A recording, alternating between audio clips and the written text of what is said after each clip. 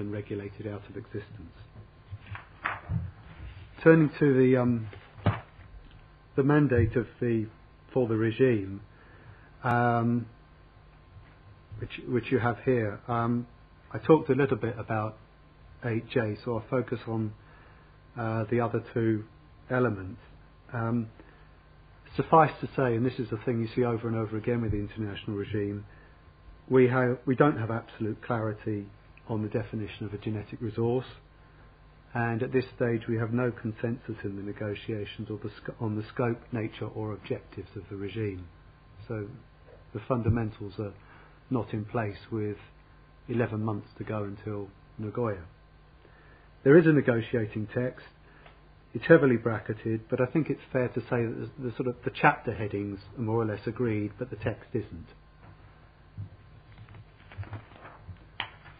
The first element of the mandate is the objectives of the CBD: conservation of biological diversity, sustainable use of its components, and the fair and equitable sharing of the benefits arising from the utilisation of genetic resources. The second element is Article 15, and Article 15 confirms national sovereignty over genetic resources, also contains some obligations on parties and clarification regarding the terms under which access should take place, particularly prior informed consent and mutually agreed terms. Article 15 also confirms that the objective of the international regime is to encourage sustainable uses, which we interpret to mean to promote appropriate economic activity. We view that as an important guide to what the underlying ethos of the international regime should be, and also as a signal that the IR needs to respect some of the basic principles of other agreements, such as non-discrimination.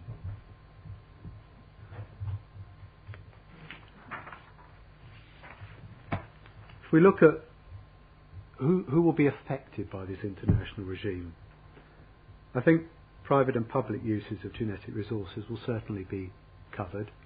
There's been a lot of debate about whether you can differentiate private sector use and public sector use, but clearly both are covered. Within the private sector, a wide range of industries will be affected, and this is probably not the complete list.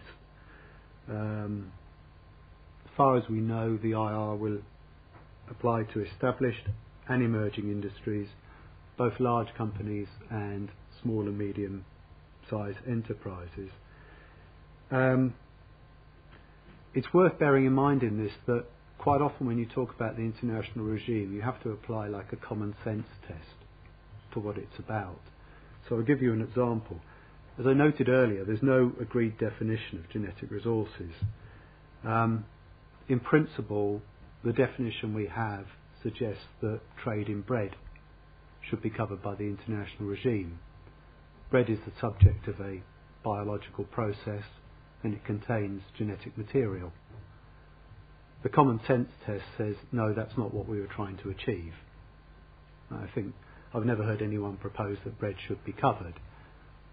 Point being that we have a certain lack of clarity there that at some point we have to address.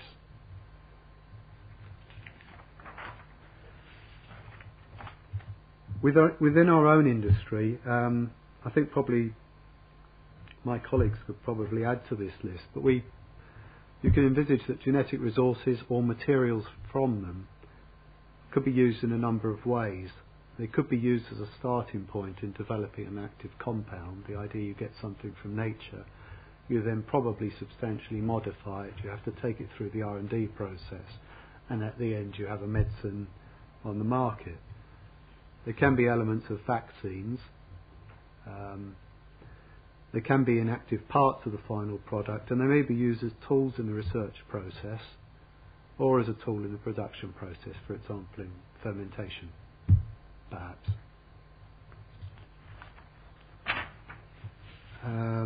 So you have a wide range of sectors covered by the international regime. Even if I exclude the common sense ones, there is still a wide range that are covered. And within each of those sectors, I suspect you have a wide range of uses, certainly in ours. Takes us to a sort of certain preliminary observations, which are that unless you can encourage economic activity through the regime, there are going to be no benefits to share. And this point was made earlier with reference to one particular case study. Now, at the moment, what's happening is that more often than not, the problem we have is that the agreements that are not being struck, because people can't get legal certainty over who they should deal with. And this is something the regime has to address. It has to facilitate those contacts. The diversity of uses between and within sectors to us suggests the regime has to be highly flexible. Not only are there a wide range of sectors that will be covered by the regime, but we should also anticipate there may be business activities out there which don't yet exist, which could be covered. So the regime should not be too prescriptive and should be open to a range of business models. With that in mind, I wanted to talk a bit about what we think we contribute, what we can contribute to the regime, and what we would like to see from it.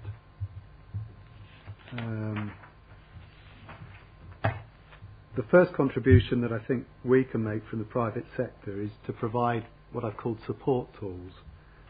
There are a number of these, but one of the most obvious would be codes of conduct developed at an industry level. And potentially these can provide countries and negotiating parties with some confidence regarding the principles that potential business partners will apply and their commitment to the goals of the international regime. One of the trickiest issues in the discussions around the international regime of what do you do when you have dispute settlement, or what do you do when you have disputes, and particularly when those disputes have some transport boundary aspect. And here, in many cases, we have existing arbitration dispute settlement procedures which already work. They work both between private sector entities and in part between government and private sector entities. And through organisations like the International Chamber of Commerce, we have some capacity for training people in how those things work. For some sectors, it may be that an approach they can use is to contribute model clauses to give some sort of framework for potential partners to start their contractual negotiations.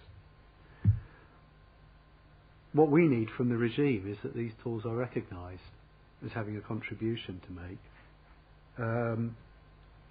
and that the parties in what they eventually negotiate provide the space for these tools to be used.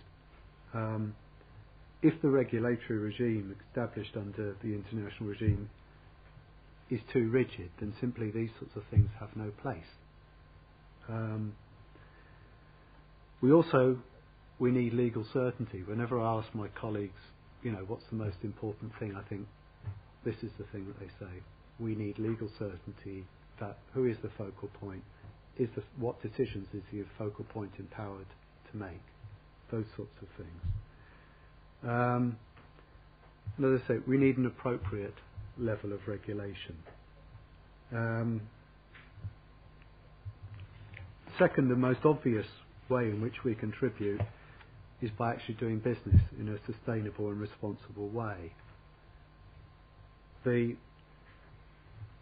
When people are negotiating in this area, typically there will be a range of monetary and non-monetary